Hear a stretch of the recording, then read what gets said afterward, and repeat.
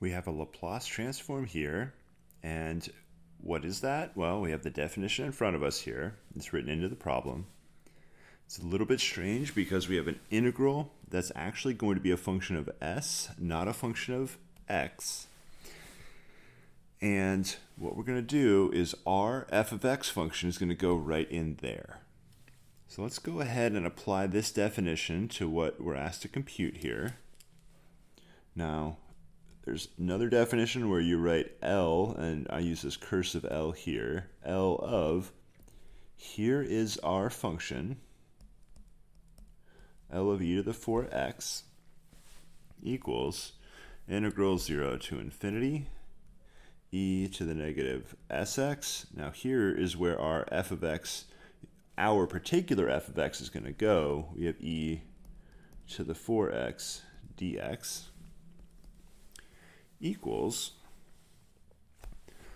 all right, so how do we solve this? Well, it's an infinite integral, so we're going to be careful at the very end. After we integrate, we'll apply a limit. But how do we actually get the antiderivative? Well, we have the same base, so we can add the powers together. And I'm going to write this as e to the 4x minus sx. Now my s's look like 5s. Just be careful. If I write a 5, I try to make it a little more boxy up in this part. So just make sure you know this is an s. All right, so how do we find this antiderivative? Well, there's one more thing we can do. We can factor out e to the 4 minus s x dx. Okay. So I'd like to find antiderivatives by guessing. So my guess is e to the 4 minus s times x. So what's the derivative of this?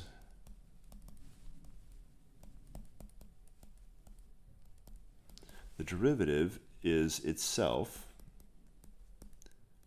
times the derivative, this is the chain rule, times the derivative of that, which is just 4 minus s. So my guess is pretty good. The only problem is I get an extra multiplied by 4 minus s. So we're going to unmultiply by 4 minus s, or divide by 4 minus s. And now we're going 0 to infinity.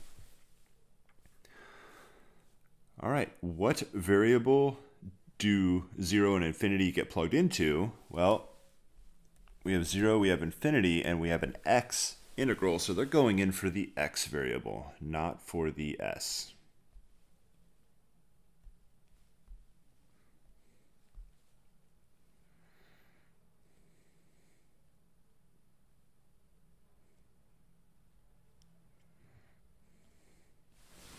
So we plug these in. We have, well, we can factor out the 1 over 4 minus s.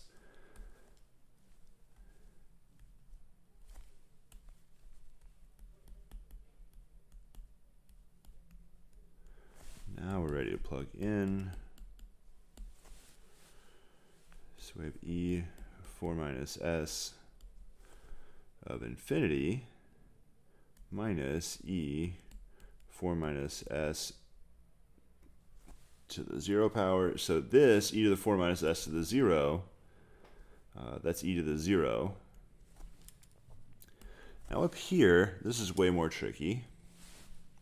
So it really depends on what 4 minus s is. When 4 minus s equals 0, there's going to be some different cases here. I better move that down.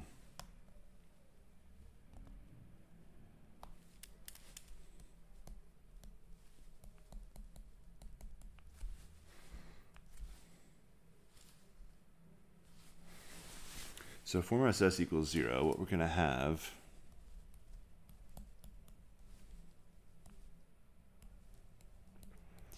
now, this was already 0 here before even we plugged in infinity, e to the 0 times, and I'm being lazy here, which I shouldn't be. I'm going to use the letter b. Limit b approaches infinity. This is how you're supposed to do it.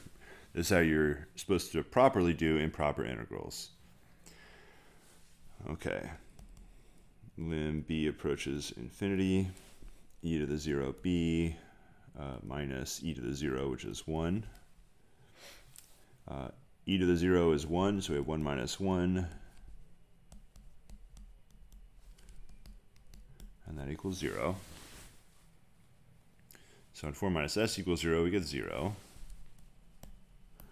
When 4 minus s is greater than 0, what are we going to get? Lim b approaches infinity. 1 over 4 minus s.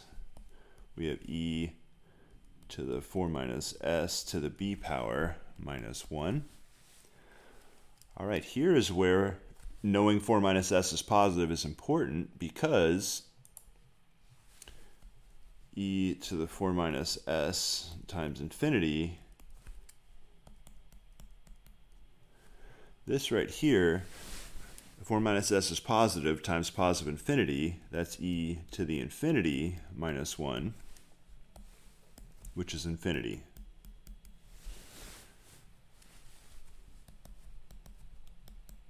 Which is divergent.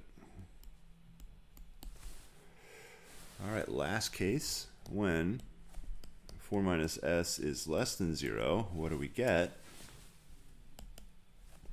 Limit b approaches infinity, 1 over 4 minus s, e to the 4 minus s to the b minus 1 equals, all right, so this is negative. 4 minus s is negative.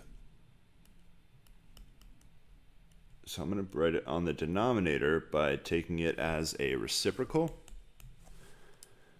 Now, the reciprocal, this negative 4 minus s is positive. So it's e to a positive value times infinity, which is e to the infinity. And of course, what is e to the infinity? E to the infinity is infinity, but 1 over infinity is 0. Still have that minus 1. And we're almost there. We have negative 1 times this fraction, or negative 1 over 4 minus s. Let's multiply the top and bottom by negative 1. So that gives us positive 1 on the top. We have negative 4 plus s, which we can write as s minus 4. We have 1 over s minus 4. This is the answer the problem is looking for right here, 1 over s minus 4. Not the 0 and not divergent. So this was really the case the problem was asking about.